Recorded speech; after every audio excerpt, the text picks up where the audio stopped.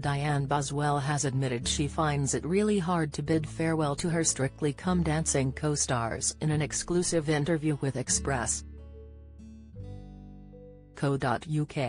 Earlier this year, she was forced to say goodbye to a few Strictly favourites, including Odi Mobuse and Alyaz Skorjanek. Dianne, 33, has been busy this year, filming in sub-zero temperatures for ITV's Freeze the Fear with Wim Hof and, most recently, teaming up with Shore to set a new Guinness World Record for furthest distance danced by a couple with dance pro Pasquale Larocca. However, with Strictly Come Dancing 2022 coming this autumn, Dianne shared her thoughts on what it was like saying goodbye to some of her longtime colleagues.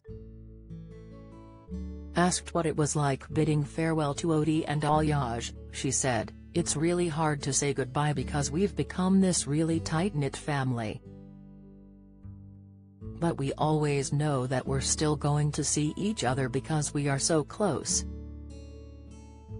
You know, we've already seen Odi and Alyaz already since then," she added, reflecting on their departure. "So I'm sure there'll be many more moments where we see them." Dianne also gushed about former Strictly pro Jeanette Manrara's seamless transition from dancer to presenter. "Jeanette has taken to it like a duck to water," Dianne reflected.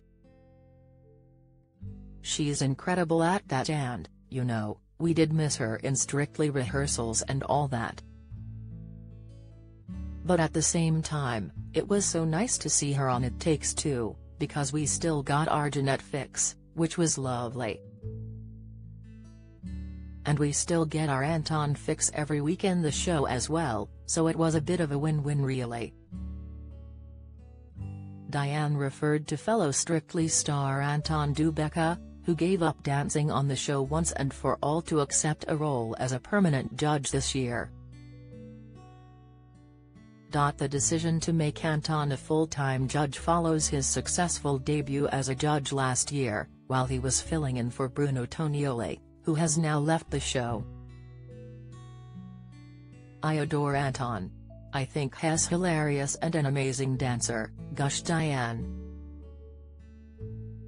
"Has such a perfect person for Strictly, everyone knows Anton from Strictly." Dianne went on to admit, "I must say, I missed him within all the pro numbers and stuff last year.